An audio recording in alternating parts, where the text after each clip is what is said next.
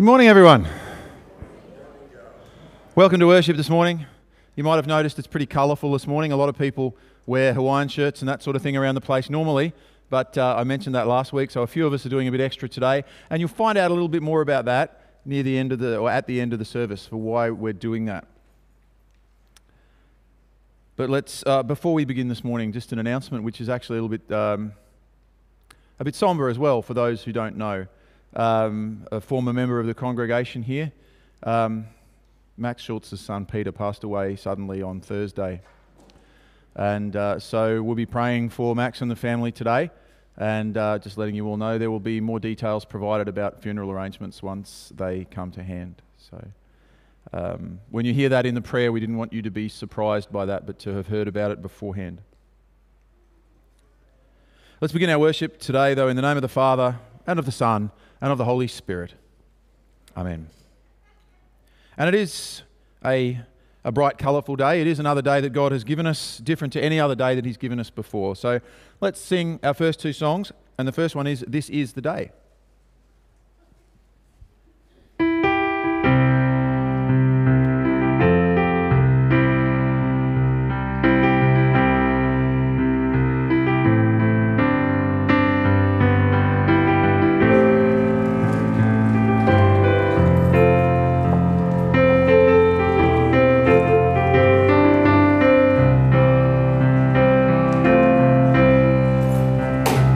This is the day.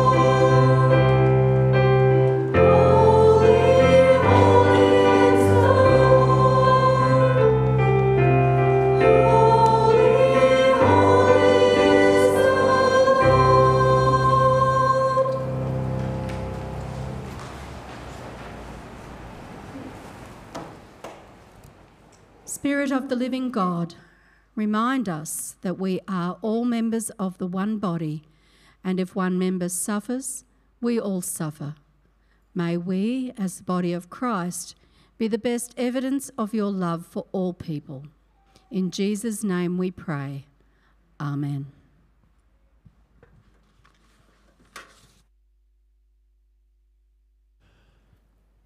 So we come before God with our confession of sins and to take up his free gift of forgiveness. Dear Lord Jesus, we know that we are born with sin and that no matter how we try to help ourselves, we can't. We have turned our back on you, not done as you have asked, and gone our own way. We have done wrong things against our family, friends, and neighbours.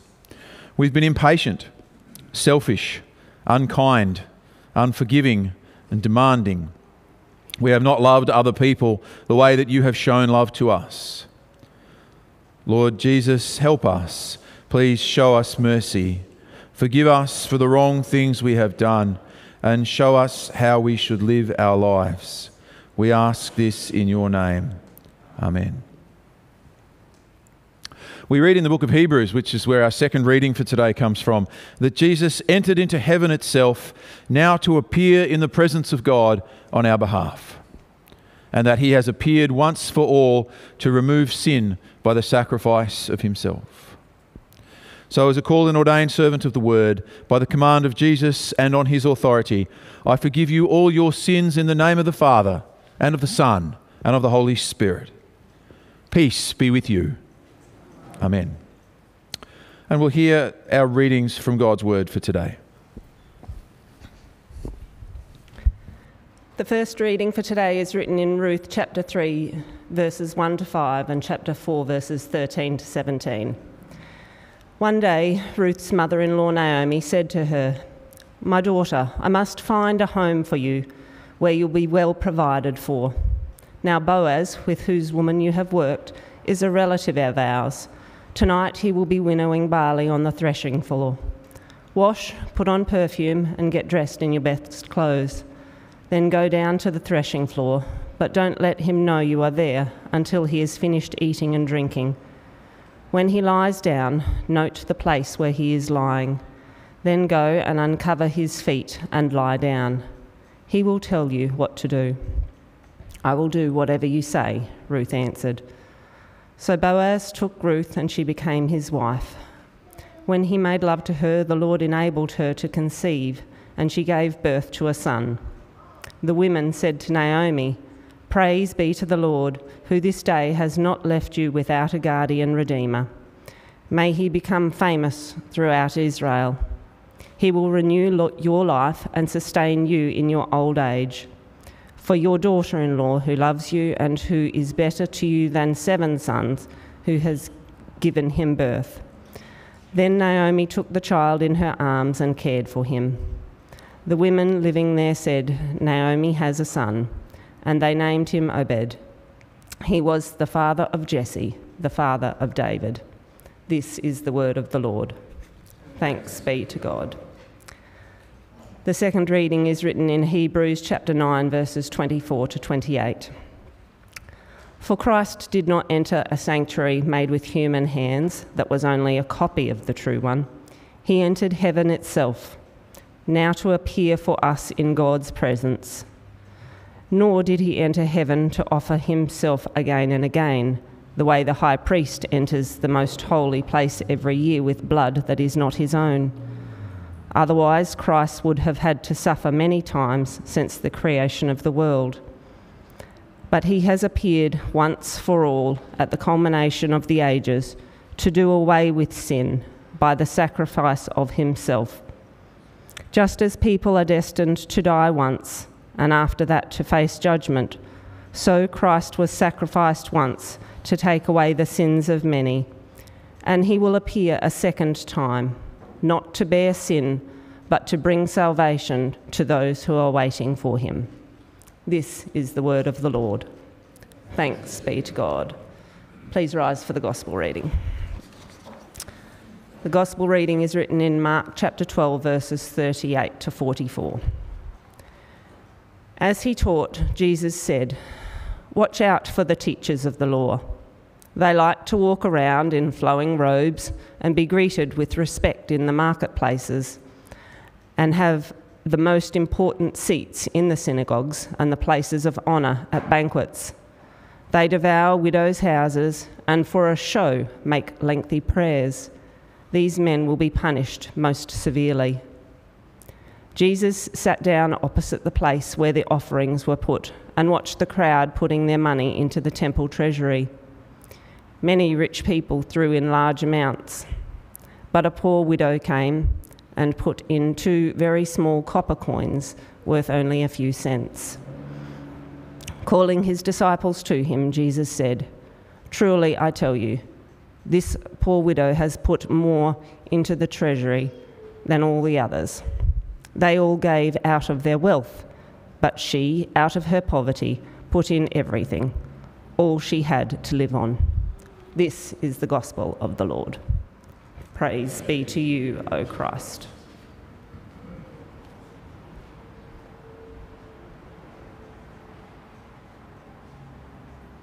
Even though we've had a technical hiccup.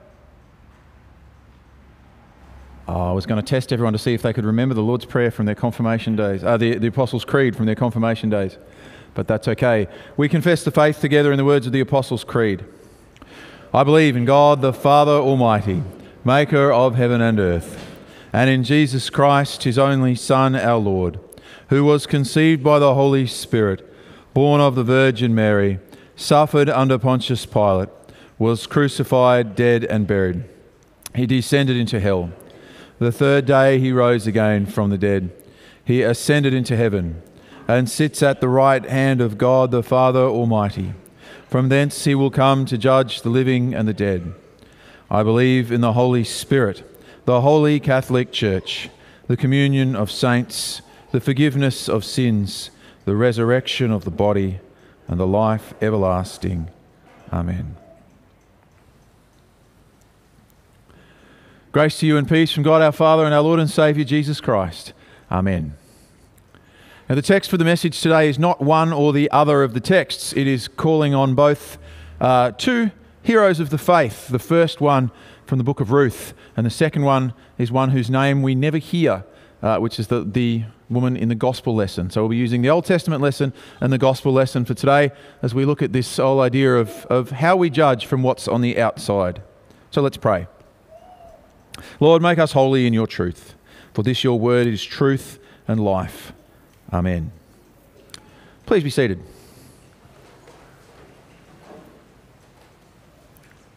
I'd like to tell you a story written by a woman by the name of Rebecca Pippert. And the story is called A Guy Named Bill. His name is Bill. He has wild hair, wears a t-shirt with holes in it, jeans, and no shoes. This was literally his wardrobe for his entire 4 years at university. Bill is brilliant, kind of esoteric, but very, very bright. He actually became a Christian while he was attending university. Across the street from the university campus is a very well-dressed, very conservative, very historical church. They want to develop a ministry to the students at the university, but are not sure how to go about it. One day, Bill decides, because of his faith, to go to worship with them there. He walks in with his no shoes, his jeans, his holy t-shirt, and wild hair. But he didn't get the service time right. And when he walks in, the minister's already in the middle of his message. So Bill starts down the aisle looking for a seat. The church is completely packed, which lets you know it's not a Lutheran Church of Australia church. So there's no seat along the aisle, and by now people are starting to look a bit uncomfortable because Bill keeps making his way with his bare feet further and further down the aisle looking for a seat. He gets closer and closer and closer to the pulpit. When he realises there's no seats, he just squats down and sits cross-legged on the carpet. Perfectly acceptable behaviour in a university fellowship. Maybe not so much in this old traditional church where everyone had their pew. By now, the people are really uptight and the tension in the air is pretty thick. And still trying to preach through the distraction, about this time, the minister suddenly realizes that from way at the back of the church, an elder of the church is slowly making his way towards Bill down the aisle. Now, the elder is in his 80s. He has silvery grey hair, a three-piece suit and a pocket watch. Again, not a Lutheran Church of Australia church in summer anyway. A godly man, very elegant, very dignified, very courtly. He walks with a cane. And as he starts walking towards the boy, everyone in the church is saying to themselves, well, you can't blame him for what he's going to do. How can you expect a man of his age and background to understand some university kid sitting on the floor? It takes a long time for the man to reach the boy. The church is utterly silent apart from the clicking of the man's cane. All eyes are focused on him. You can't even hear anyone breathing. The pastor's just stopped. The people are thinking, he can't even preach the sermon until the elder does what he has to do. And now they see him reach the section beside Bill where he's sitting on the floor, and he drops his cane on the floor and it clatters on the hardwood. And then with great difficulty he lowers himself down and sits cross-legged next to Bill and worships alongside of him so he won't be alone. Everyone chokes up with emotion and there seems not to be a dry eye in the entire church. And when the minister finally regains control and is able to preach again, he says, what I'm about to preach and what I have preached already, you will never remember. What you have just seen, you will never forget. Grace stands out in our world because judgment is so very common.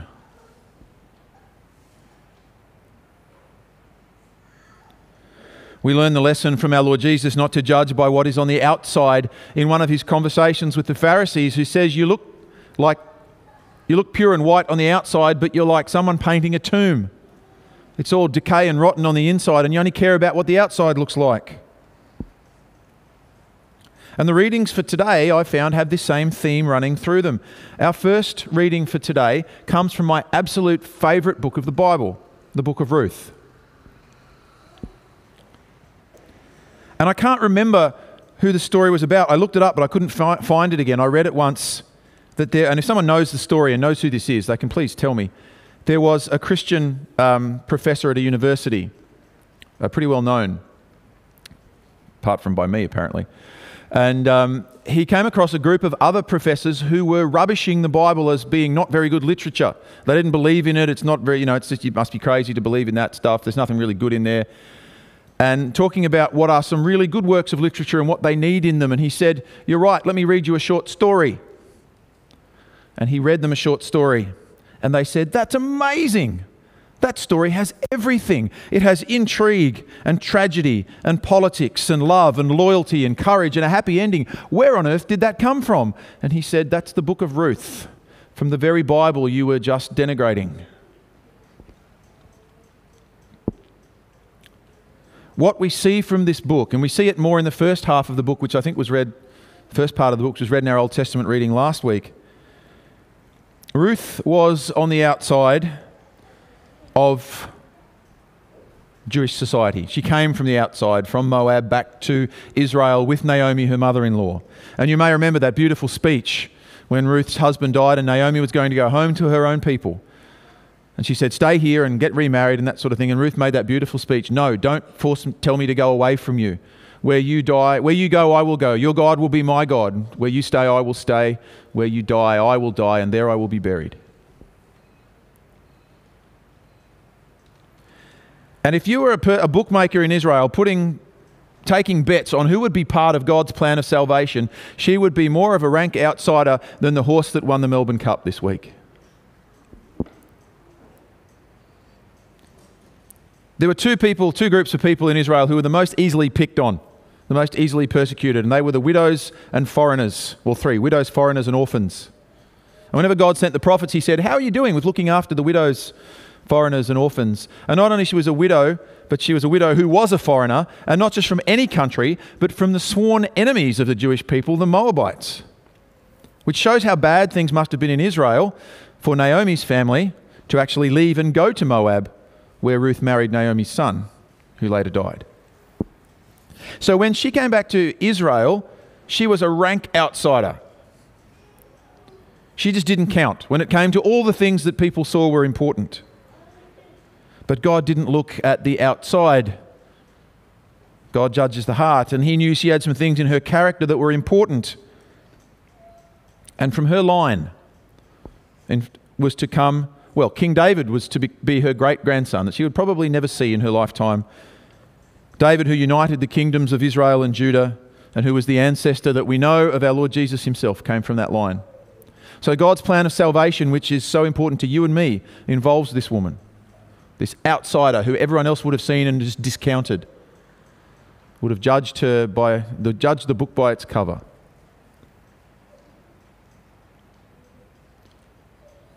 And in our gospel lesson, we hear of another widow, a woman whose name has never been known, never been passed down in the Bible. In fact, Jesus never actually had a conversation with her that we hear. He just saw her and spoke about her to his disciples.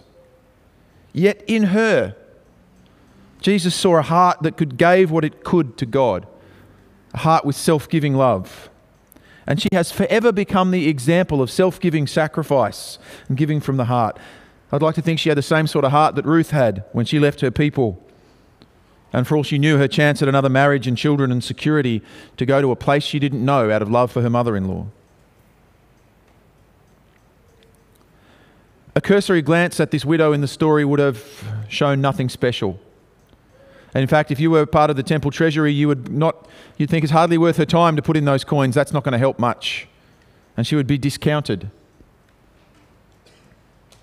But the eyes of Jesus saw more, didn't they? It was not just a cursory glance, but Jesus saw her heart, saw one of his precious creations and saw the heart within. So many things we are called not to judge by what they look like on the outside. As we know, I did a baptism here last week. Sorry, take that back. God did a baptism here last week. And we know that in the sacrament, God himself works. And a baptism doesn't look like much. If you want to join secret societies, there's all sorts of involved vows you have to go through and initiation ceremonies and all that sort of thing. Baptism's over in 5 minutes, a bit of water on a baby who doesn't even want to be there, doesn't know what's going on. And on the outside, it doesn't look like much at all.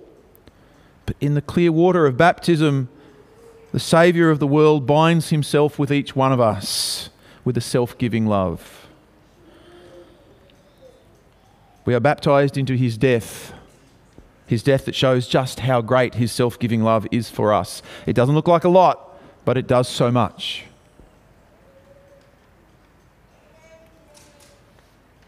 We so often get things wrong when we judge by what things look like on the outside. And I want to share with you one which is kind of personal to me that really made me think. And you might be in a different place on your journey in this area, and that's fine. About 20 years ago, when my ministry started in my first little town I was in, there was a lot of talk at the time about asylum seekers and refugees. This was around the time of just after the Gulf War. And in my little town, there was a man who came from Iraq who had been in a detention centre for 12 months. He joined our cricket team. He learnt to leg spin while he was in a detention centre. And he wanted to be one of the Aussies. And he said to me that you can't survive in there for 18 months without going crazy. I had fallen into very much the same view of most of the people I knew about these asylum seekers. They're breaking the rules. They're going around, they're taking spots away from other people. They're criminal. Send them back. And then I had to think to myself, what would Jesus be if he came to Australia today? Would he be a travelling teacher? Would he be a businessman? You know what Jesus was? The first thing he was in his life was an illegal refugee, as his family fled to Egypt to escape the persecution at the hands of Herod. Could I have this view of these people and then this view that says that these people are a child of God? And could this view work with my faith? And for me, they really couldn't. And I had to really struggle with that. And in getting to know some of these people personally, in the end, and I'm not saying this to my credit, it was my joy to be able to write him a letter to help him get his Australian residency. His family had almost been wiped out by Saddam Hussein's regime before he came to Australia to get away from that to survive.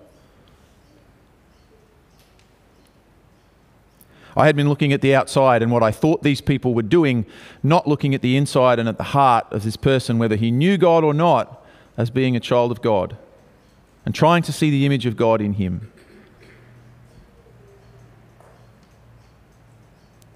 And we see that Jesus didn't make that mistake. He did it time and time again. One of my favourite stories to go back to in the Gospels, Jesus turns while he's on the cross and looks at the thief beside him. And he could see in him more than just the criminal getting what he deserved. He could love the one inside, who, however marred it was still made in the image of God. And Jesus could give him that sure and safe passage to heaven that we all want. Again, the one you would least expect from looking at him.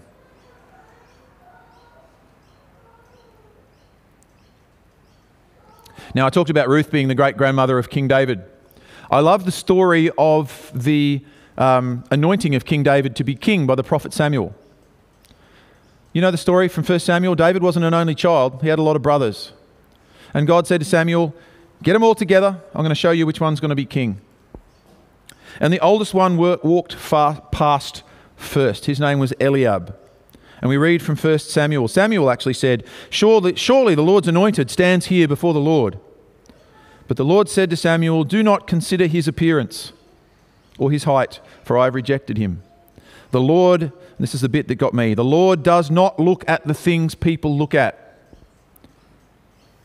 People look at the outward appearance, but the Lord judges the heart.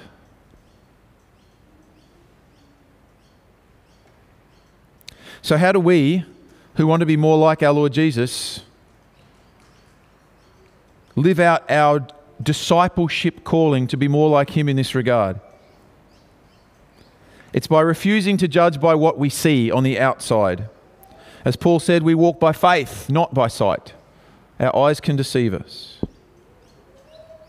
We don't look at the outside or the actions or the way someone dresses, but we strive to see them as God, their Creator, sees them, as being made in his image. As Jesus, their Redeemer, sees them as being worthy for him to give his life for. And while we're doing that, we can thank God that he sees us that way.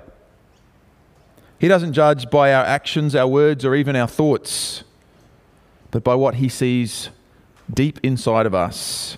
And when he looks inside the believer's heart, what does he see? I hope you can give me the answer. It's the Sunday school answer I always talk about. What was it? Jesus. Remember, if in doubt, just go, Jesus. That's the answer, right? What does God look at when he looks deep inside each of our hearts as believers? He sees Jesus. He sees us covered with the righteousness of his Son and made in his image.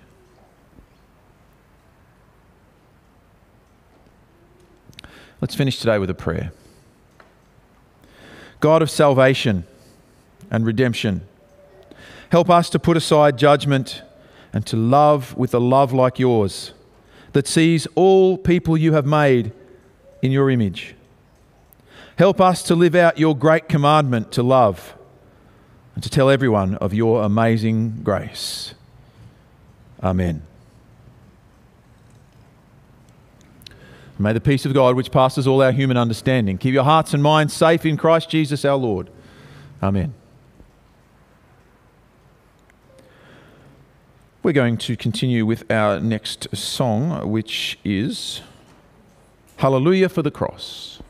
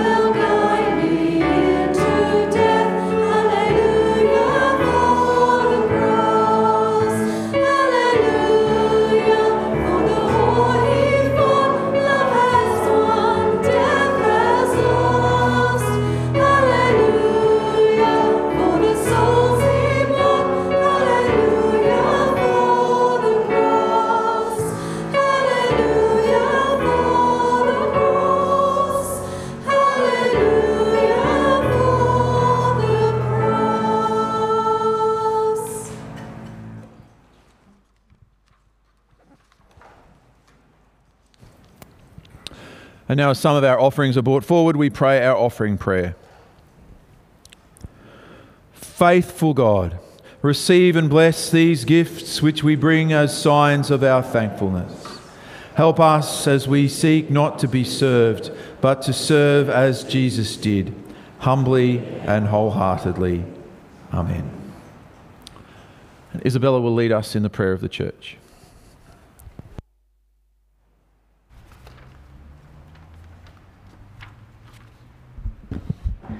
The Lord our God is merciful and generous. When people lack the necessities of life, he hears their prayers, but those who make a show of themselves he despises.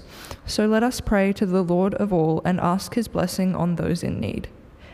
Heavenly Father, thank you for giving us life every day and for not holding back even your own dear Son, but giving him up for us all. Forgive our sins of greed and idolatry. Build our trust in you so that we may be free from trusting in money. Lord, in your mercy, hear our prayer. Thank you for the faithful service of those from whom we learned the faith. Keep us from acting for outward show and build up our commitment to give our time, talents, and treasures generously to the church. Lord, in your mercy, hear our prayer. Bless the offerings your people make for the work of your kingdom. Build up the church so that its administrators use your resources wisely.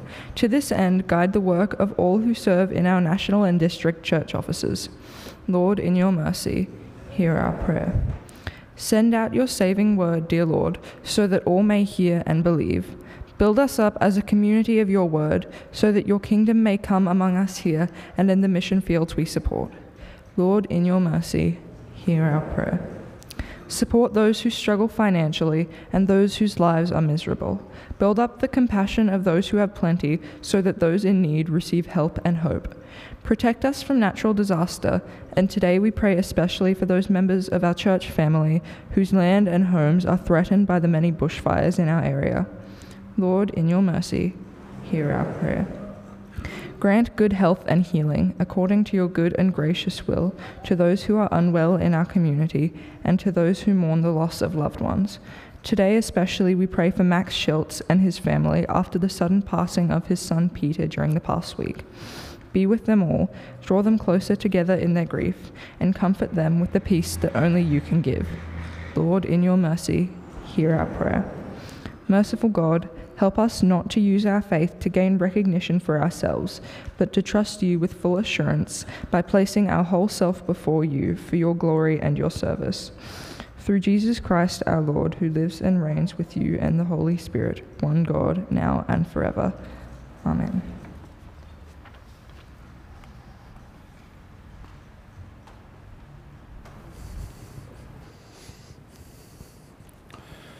The Lord be with you. Lift up your hearts. We lift them to the Lord.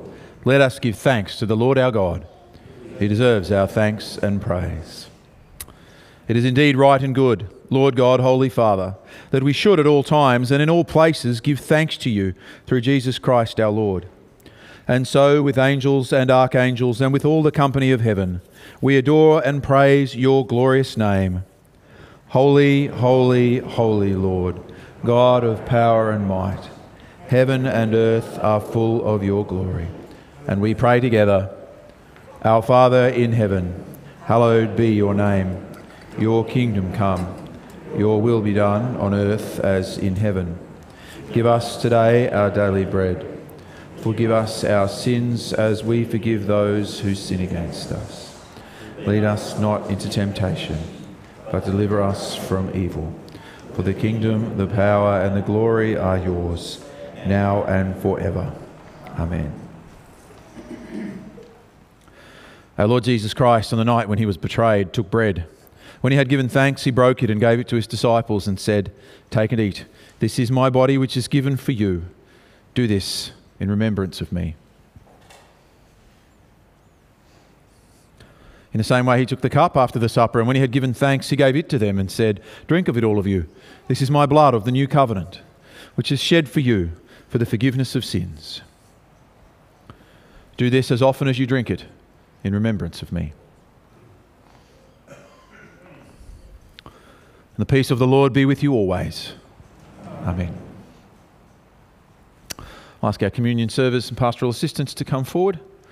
We'll commune in our usual manner with individual cups. There are gluten-free wafers available. We come up the outside aisles, moving to the centre. I don't think there's many other announcements we need to make. There's Kids Zone today? Is there Kids Zone today? Oh, there she is. Thanks, Sarah. Yes, there's Kids Zone today. So those young people who are here come with their families, past communion, and then join in the narthex to go. And there's also, as usual, some songs will be sung during Holy Communion. You're invited to join in. So come and receive the body and blood of our Lord Jesus Christ with this bread and wine.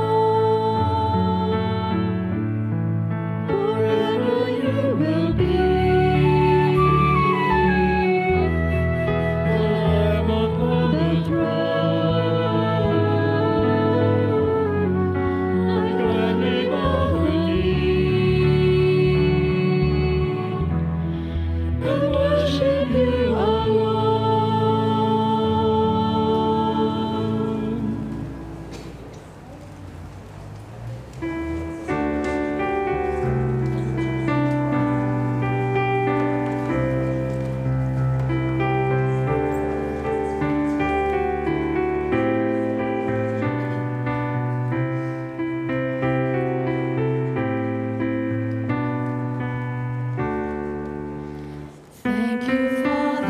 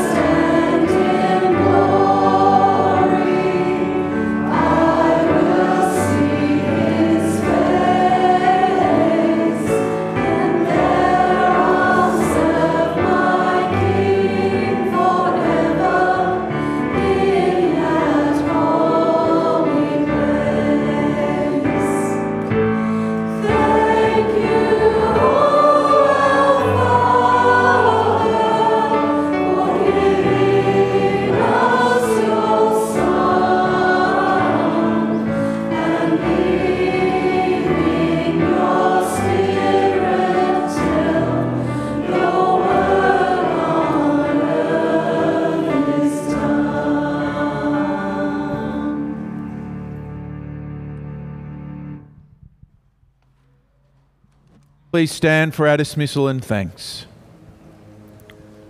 Now may the body of our Lord Jesus Christ and his holy and precious blood strengthen and preserve you in body and soul to life eternal. Go in peace. Amen. And we pray together. Heavenly Father, you gave your Son to die and raised him to give us eternal life. Grant that we who have received his body and blood may live in him and serve you as your children. Amen. Now go into this week secure in the everlasting love of God, renewed by the sacrificial love of Jesus, empowered by the active love of the Holy Spirit, and the blessing of Almighty God, Father, Son, and Holy Spirit, be with you always. Amen. Let's remain standing as we sing our closing hymn, Crown Him with Many Crowns.